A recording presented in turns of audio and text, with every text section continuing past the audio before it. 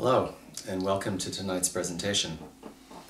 Before getting directly to the message contained of a very strange nature and of an occult, not to say Satanist, nature in Stairway to Heaven, I'd like to introduce the general subject of how the theme of damnation and Satanism crept into rock music.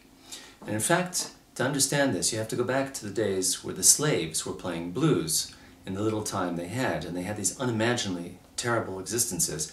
And so naturally in their music, they lamented over their terrible condition, and they said, "My God, why am I forsaken? Why have you abandoned me? I am damned." So that was one source, and the other source was that white people back then, who were, racist if nothing else, said there's something strange structurally about blues music. To take major chords and to play minor scales against it, there's something weird, and they call it the devil's music. So that was the origin of it.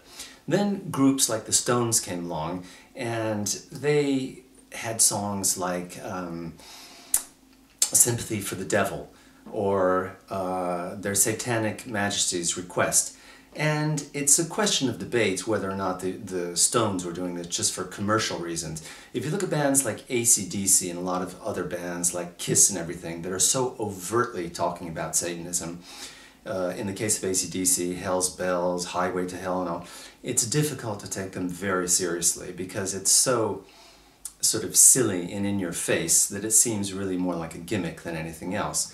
But then other groups, like the Eagles, on which I did a presentation, wrote the song Hotel California. And in Hotel California, they embed a lyric. Now here's what's interesting, is that you could have listened to that song hundreds or maybe even thousands of times because it's played about once every 27 minutes on a radio in the United States without realizing what it's about. And then if you have a close look at it, and I invite you to consult my other video on Hotel California, if you don't know, you'll find that there's a very sinister message about Satanism inside that song.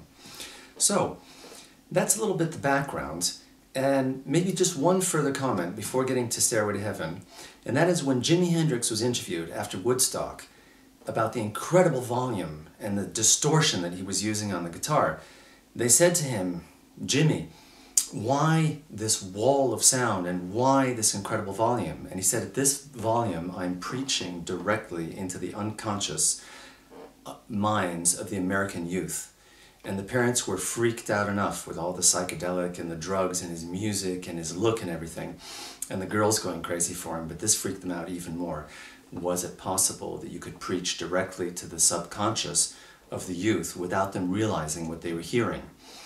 Well, that's a question of debates. There was a study done at Princeton University that suggests that you can bypass the filter of the conscience and people can realize when you put backwards messages in songs, and this is called backwards masking. And I should point out that the Beatles started this on Revolver and followed up on the White Album, probably as a publicity gimmick, because their fans would comb through their records looking for confirmation of the rumor that Paul McCartney was dead, which the Beatles just made up, most probably for commercial reasons.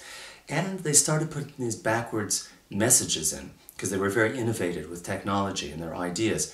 So the thing is, when the two things collided, backwards messages and themes of Satanism, more serious and sinister